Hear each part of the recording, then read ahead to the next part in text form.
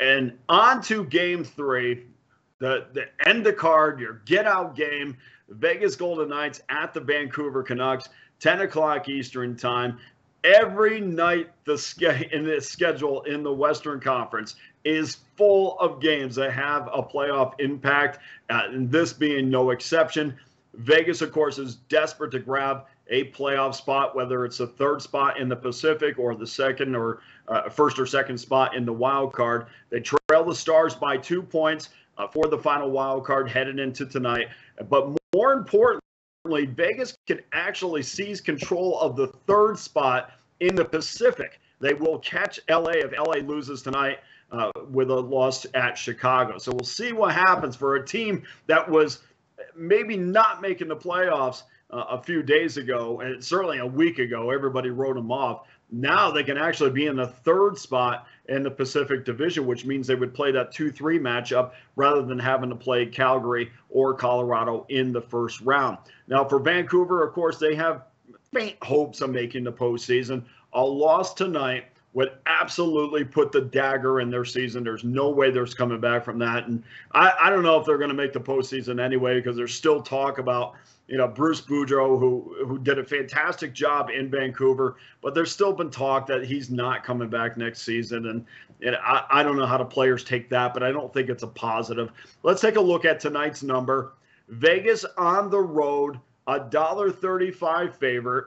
6 under, minus $1.20. That opened at minus $1.15. So the under has been bet down to or up to $1.20. So we get some public money coming in on the under. I do expect a little bit later some public money coming in on Vancouver. Bettors love to take that home dog, but I think Vegas is definitely the better of the two, especially with a chip coming in after that previous loss to Vancouver at T-Mobile.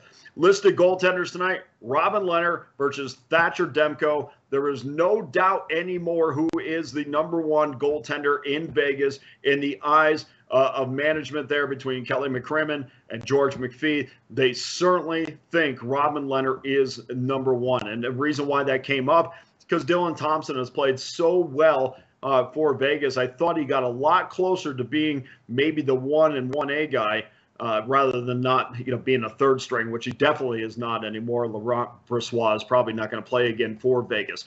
And there is some interesting speculation coming out for this game. We saw on the other day or yesterday that Mark Stone practiced with the Golden Knights and has been practicing with the Golden Knights. He does not have a non-contact jersey on, so that means he's taking full participation in practice. And usually when full participation jerseys are on, that means he's ready to play. He is on this trip.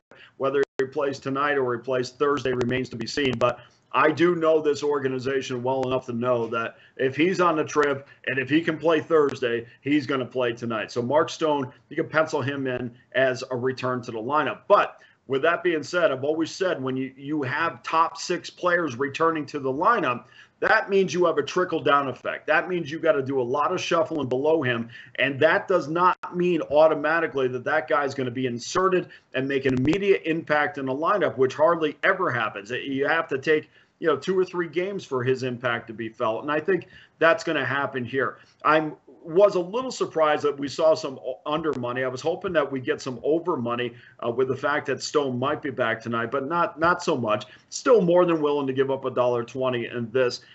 For the Knights, when they are most effective, and you can bet they're going to be on their game tonight, when they are most effective, it's when they come out in the first period and play a defensively sound, structured hockey game. I don't know if those words all go together, but you get what I'm saying.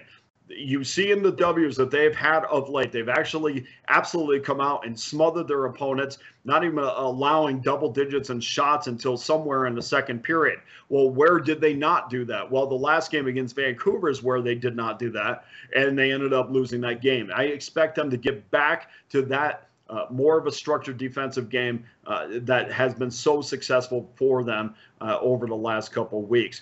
They also need to make sure that the power play, specifically the penalty kill, which has been just everybody wants to focus on the power play, which has been horrible as well. I mean, they're in the, obviously in the bottom third in the league in the power play, but their penalty kills at 71% over the last month. Stay out of the box.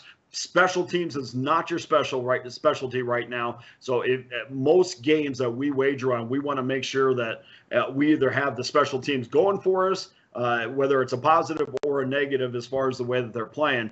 They need to stay out of the box because their penalty kill right now is not good. I think they're going to do that, and they've proven that they can do that over the last couple of weeks. So let's take a look at tonight's official selection. The Knights, like I said, they're fighting for that playoff spot, but the reason they're fighting for the playoff spot is because of that inconsistency. There's no better trend to point to than their 9-2 underrun, the game after scoring 5 goals or more. To me, it's an indication of a team that's trying to duplicate success from night to night, the same success that they had in their previous game. That's been a trouble for Vegas, especially offensively. The under is 18-7-2 when playing opponents that have scored 5 or more goals in their previous game. The bottom line to me is Vancouver quickly takes the confidence out of their opposition. We have seen that. And we're going to go with the under tonight, -6, -$1.20. By the way, that under statistic of 18-7-2, that was for Vancouver when playing opponents that have scored 5 or more goals in their previous game. So we've seen a trend where Vancouver takes the air out of their opposition after coming in with a lot of confidence. We've also seen a trend where Vegas does not uphold what they just did and carry it over to multiple games. So that's why I think tonight we're looking at an under 6 -$1.20.